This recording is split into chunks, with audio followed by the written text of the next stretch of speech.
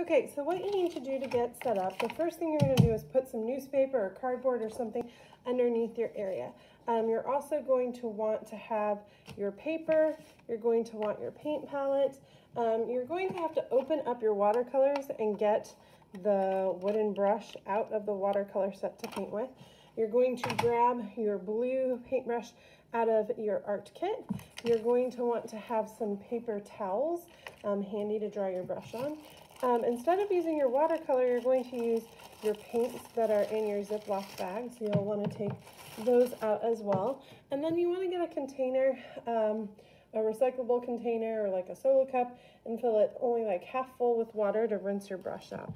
And once you have all of these supplies, you're ready to start painting. Make sure that you talk to your parents or guardians about a good place to paint so that you are not painting on some place that it would be really bad to spill. So for example, I'm painting at my kitchen table, my kitchen counter, sometimes on like the kitchen floor, or in the, like if you have a basement area or the garage or outside. So please talk to your parent or guardian and find out the best place to paint at your house.